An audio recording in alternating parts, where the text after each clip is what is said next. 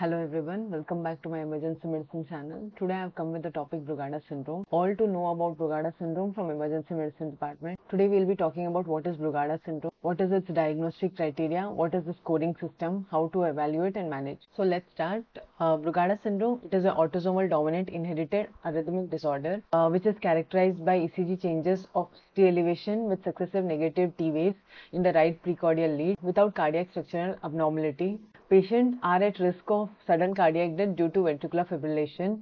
Moreover, these patients are predisposed to suffering from concurrent cardiac abnormalities like right bundle branch block, first degree AV block, sick sinus syndrome, and interventricular conduction delay. Worldwide, it accounts to 4 to 12% of sudden cardiac death, out of which type 1 Brugada syndrome occurs in 12 out of 10,000 people, and type 2 and 3 occurs in 58 out of 10,000. It is more prevalent in Southeast Asians. Average age of presentation of Brugada syndrome is 41 years, wherein men are affected more frequently than women, that is 9:1 ratio. It typically occurs in the night when there is predominance of vehicle activity. Next, coming to types, there are three types basically. The type 1, the cove pattern, wherein there is an RS complex followed by at least 2 mm of concave ST elevation which descends into an inverted T wave, or as seen here, which descends into an inverted T wave and symmetric T waves.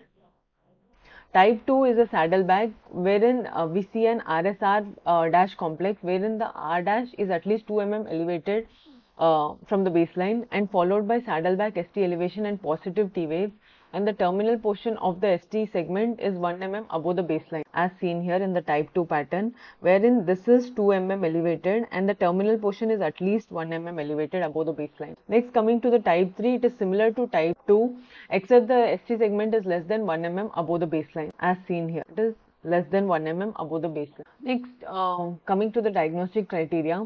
Diagnostic criteria of Brugada syndrome consist of, that is, detection of typical ECG abnormality and the clinical characters. So, if the patient has a type 1 ECG in presence or absence of sodium channel blocker, in addition to this ECG abnormality, one of the following criteria is necessary, that is history of VT or VF, syncope, family history of sudden cardiac death, family history of code type ECG, agonal respiration during sleep, inducibility of VT or VF during EPS. So, the appearance of just the ECG features without this clinical characteristics will be termed as idiopathic Brugada ECG pattern. Next, coming to if the patient has type 2 or type 3 ECG pattern in more than one right precordial lead with conversion to type 1 after the challenge with sodium channel blocker, that is considered equivalent to case 1 as above, wherein ECG change along with the clinical characteristic should be present. If there is no change in ST segment elevation after the sodium channel blocker, then it is unlikely to be Brugada syndrome, and if the drug induced ST elevation is less than 2 mm,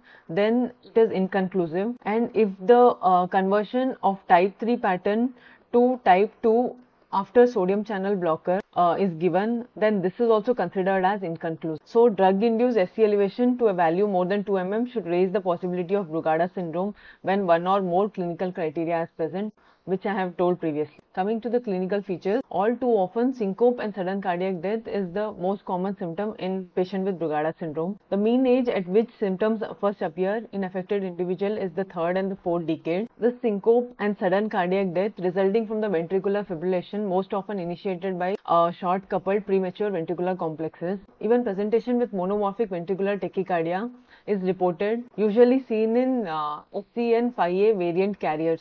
The prevalence of atrial arrhythmias in Brugada syndrome, it almost accounts for 10%. These symptoms are precipitated by various factors such as fever, certain drugs, large meals and alcohol. The drugs which precipitate Brugada syndrome are sodium channel blockers, phenothiazines, TCAs, SSRIs, calcium and beta blockers. Clinical report indicates that the sudden death in patient with Brugada syndrome most commonly occur during sleep, that is in the early morning hours. Although females have a bimodal distribution, commonly experience their first event during the childhood and then later in life. Coming to the mechanism, how Brugada syndrome happens. Generally, voltage gated sodium channel are the transmembrane protein which are responsible for the electrical signaling of the neuromuscular cells. Cardiac depolarization mainly occurs as a result of sodium channel activity. activation. This sodium channel consists of two units, that is alpha and beta subunit. Activation phase involves conformational change in the alpha subunit. Brugada syndrome is primarily due to loss of function variant in SCN5A gene. This gene encodes for the alpha subunit. This variant sodium channel shows evidence of defective gating property, that is activation and or inactivation, but also reduced trafficking to the cell membrane. Dysfunctional sodium channel results in later activation and earlier inactivation with subsequent shortening of the action potential. The resultant effect is a reduction of the peak sodium influx with the slowing of the upstroke, that is phase 0 of the action potential. It has been shown that this sodium channel function is augmented by the change in the ambient temperature. This becomes especially evident in Brugada syndrome caused by gene variant affecting the sodium channel with additional shortening of the action potential during high temperature. So Brugada syndrome, it is primarily a depolarization disorder due to the reduced sodium influx and conduction discontinuity. Along with this, patient is also noted to have cardiac structural changes. Cardiac neural crystals are important for the development of the outflow tract, the conduction system, the great arteries and the neighboring structures. Furthermore, even this cardiac neural crystals, it expresses connexin 4-3, which is important in providing electric coupling between the cardiomyocytes. So it is shown that the patient with Brugada syndrome have increased collagen fibrosis within the anterior RVOT, along with presence of inflammatory infiltrates and reduction in connexin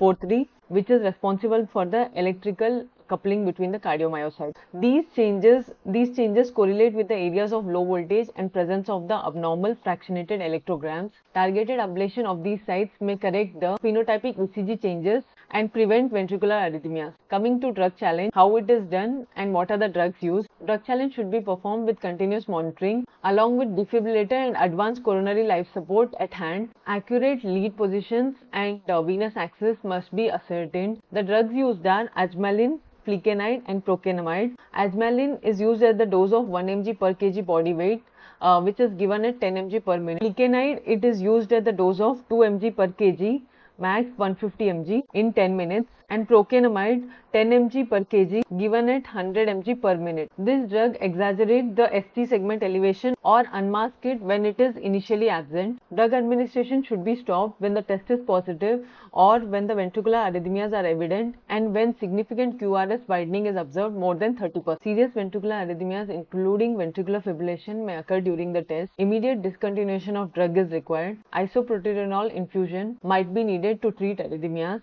which is given at a dose of 1 to 3 microgram per minute. Next, coming to electrophysiological studies, a complete EPS is recommended in all symptomatic patients. It helps in risk stratification and in some cases it is required to establish the diagnosis. Next, coming to genetic testing, presently only testing for variant in the SCN5A gene is done. If it is negative, then other genes is considered when 2 or more family members are phenotypically affected. Next, coming to family screening. Screening of family members for Brugada syndrome must include all the first degree relatives diagnosed with Brugada syndrome or those with otherwise unexplained sudden cardiac death. In adults, one-time screening is probably adequate if sodium channel blocker provocation testing is negative. In pediatric, generally sodium channel blocker testing is not done due to the possible higher risk of adverse event with sodium channel blocker in pediatric. It is recommended for standard and high lead ECG screening at age 3, and if negative, additional screening every 3 years until age 15 is done because of possible age-related phenotypic expression. Next, coming to MRI. MRI can be considered in complex cases to delineate RVOT structure and function. Next, coming to the scoring system, this is a recently developed Shanghai Score, which includes 4 parameters: the ECG changes, clinical history, the family history and the genetic testing. The ECG findings include spontaneous type 1 ECG, fever-induced type 1 ECG, type 2 and 3 ECG that is converted to type 1 with sodium channel blocker. Clinical history includes unexplained cardiac death or documented VT or VF, nocturnal agonal respiration, suspected arrhythmia, suspected arrhythmic syncope of unclear etiology, atrial flutter or fibrillation, age less than 30 years without clear etiology. In family history, it includes first or second degree relative with definitive Brugada syndrome, suspicious sudden cardiac death in first degree or second degree relative, unexplained sudden cardiac death with age less than 45 years in first or second degree relative. Genetic testing probable pathogenic mutation in Brugada syndrome susceptibility gene. So highest point in each category is taken. If the score is more than 3.5, then it is considered as probable or definitive Brugada syndrome. If the score is between 2 to 3, then it is considered as possible Brugada syndrome. And if the score is less than 2, then it is non-diagnosed. Next, coming to the differential diagnosis, many of the conditions that can be mistaken for Brugada syndrome also cause syncope as a common symptom. The conditions include QT prolongation, WPW syndrome, pulmonary embolism, sick sinus syndrome, early repolarization syndrome, electrolyte abnormalities, and atrial fibrillation. The initial medical management includes avoidance of the drug that can provoke Brugada ECG changes, which I have already mentioned, rapid antipyretic treatment for fever, avoidance of alcohol and cocaine, rapid intervention for acute metabolic syndrome, wherein hyperkalemia, and metabolic acidosis have been reported to uncover Brugada ECG changes. All patients should be educated regarding modulating and precipitating factors and must be told to avoid this. ICD is indicated in symptomatic patients. EPS may be performed in asymptomatic patient with spontaneous type 1 ECG. Quinidine has high rate of effectiveness in the electrophysiology laboratory and has been used to suppress ventricular fibrillation in severe clinical scenarios. It mainly prolongs the phase 0 of the action potential. It is also shown to inhibit the potassium current throughout the duration of action potential and calcium current during the phase 2 of action potential. In patients who experience electrical storm with Brugada syndrome, IV isoproterenol is recommended. Phosphodiesterase 3 inhibitors can also be used as an additional pharmacologic therapy, that is silestazole and milrinone. They also act by potentiation of the calcium current. Coming to radiofrequency ablation, radiofrequency ablation can be used as an adjunctive treatment in patients with breakthrough adverse events despite medical treatment, or in those who are intolerant to medical therapy. A combined epicardial and endocardial approach allows for epicardial substrate modification and endocardial elimination of trigger. Next, coming to this algorithm, in which patient, if